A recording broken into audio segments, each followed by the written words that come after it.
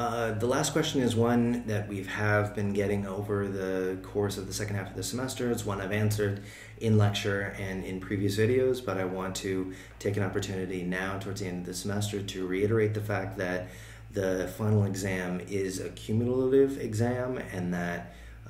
while the focus is on some of the topics in the second half of the course from week 6 and onwards, as I've said in lecture, the material in the first part of the class is really foundational towards trying to look at the puzzles and challenges in the second half of the course. So for the final exam and for your studying for it, I would encourage you to at least review your notes and some of the main points from the first introduction through chapter 5 in the book, as well as the lecture slides, to remind yourself of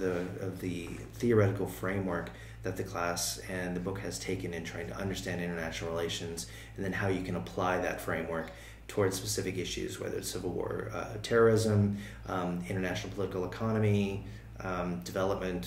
human rights, international law, and the environment, whatever. The focus might be on how we try to understand how actors behave and institutions have evolved related to those specific those specific topics. The idea is that it is based on that foundation that we laid in the first half of the class. So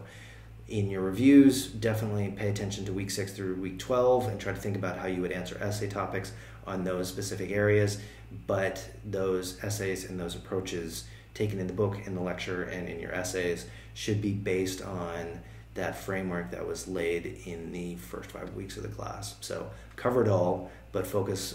by and large on the second half of the class.